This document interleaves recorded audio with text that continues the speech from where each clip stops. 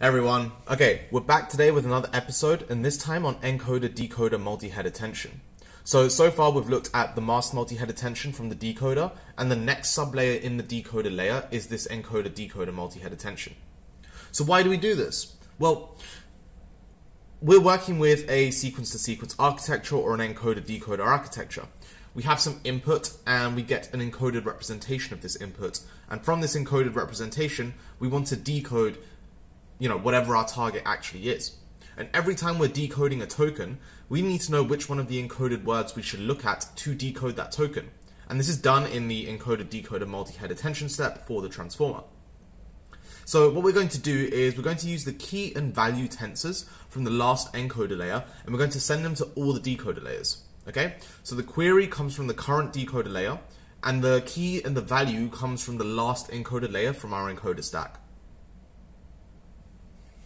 Okay, so we're going to jump into code into a second, but in this lesson we're going to cover the encoder-decoder multi-head attention, the decoder class, and the whole the decoder layer class and the whole decoder stack.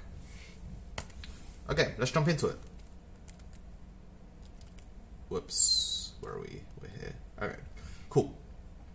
So we've already seen our multi-head attention class, and I think I pointed out in one of the previous videos that we have this distinction that we feed in the inputs as pre-Q, pre-K, and pre-V.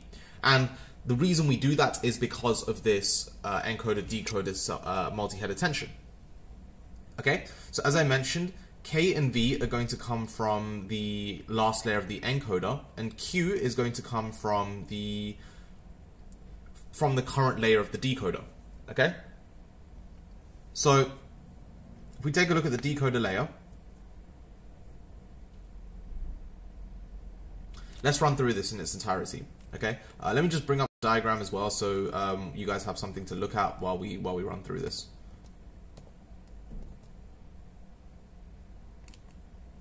Okay, cool. So we've seen this masked multi-head self-attention and residual and layer norm, and let's take a look at it in the code.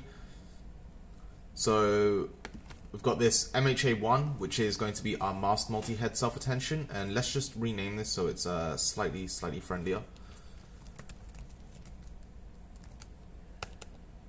Okay, and we have a residual and layer normalization specifically for this masked MHA.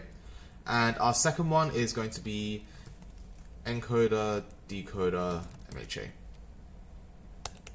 Okay, and we have a residual layer norm for this as well. And finally, we have a position-wise feed forward, and we have a residual layer norm for that as well, and that is this norm 3 and self.ff on line 16. So these two. Okay, our diagram shows key and value tensors coming into the encoder-decoder multi-head attention. So we're currently in one decoder layer. So what we have to do is we have to send the encoder outputs into our encoder-decoder multi-head attention. Okay, so we have our whole tensor of encoder outputs, and these are going to form the keys and the values in our multi-head attention step. Okay, so let's take a look at the shapes that this is coming in, and we'll take a look at how we run masked multi-head attention and then how we run encoder-decoder multi-head attention. Okay, so we have our X, which is going to be our current input so far for the decoder. So this is going to be, and during training, this is our whole sequence length, if you remember, our whole target sequence length, and we use a mask to mask out all the illegal future positions. So here in X, we're going to have batch times the target sequence length times the model dimensionality. So an input to this decoder layer is already going to be encoded by the embeddings and the positional encoding. And our encoder outputs are coming from our encoder, and let me just bring that up so we can remind ourselves.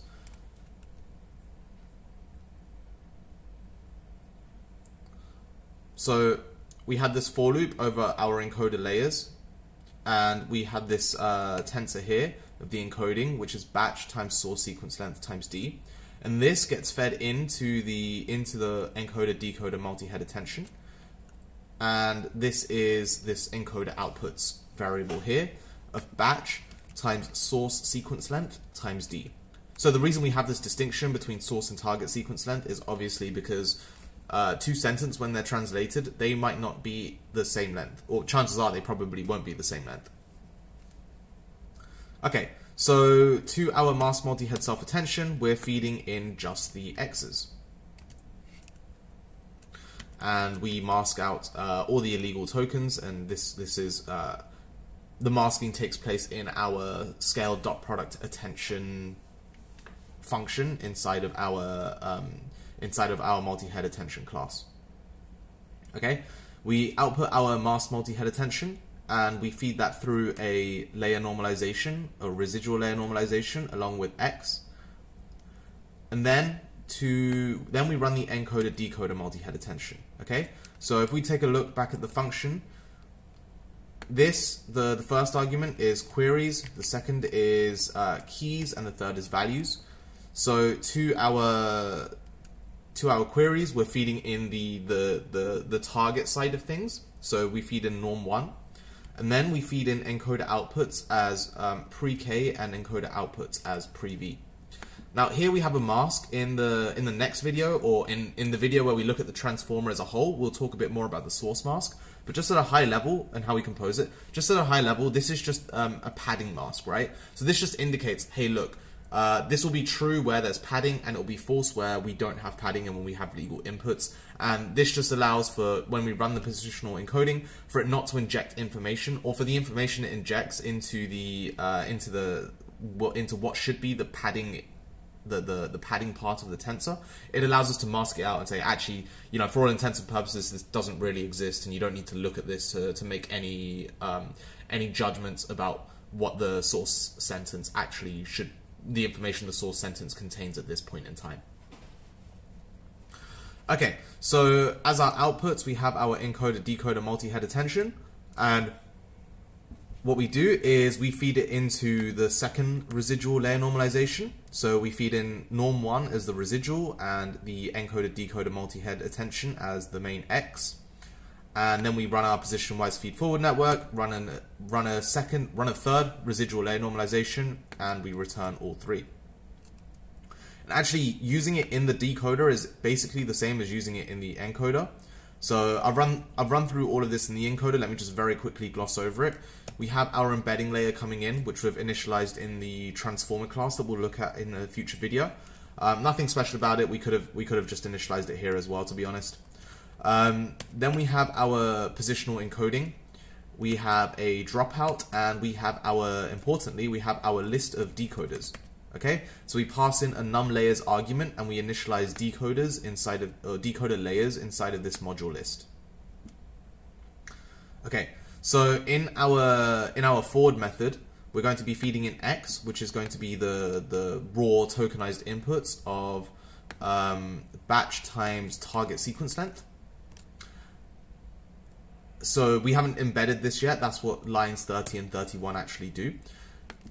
What else? We're also feeding in the encoder outputs. So the encoder will run first, then we'll get the outputs of that, and we'll feed them into the decoder, and the target mask and the source mask, and we'll look at how to create these in a future video. So we embed the inputs, the target inputs, and we encode them with positional encoding. And then, as we did with the encoder, we just loop over all of our decoder layers, passing in or recursively passing in the encoding alongside the encoder output, the target mask, and the source mask. Okay, and our output is batch times target sequence length times model dimensionality. Now, what we do is in the transformer layer, and I'll just show you this real quick, but we'll take a deeper dive into it in the next video, I think. What we'll do is we're going to feed the decoder outputs through a linear layer, and these will be our logits, which we then use to perform our actual classification of which word or which token we should be outputting for the current time step.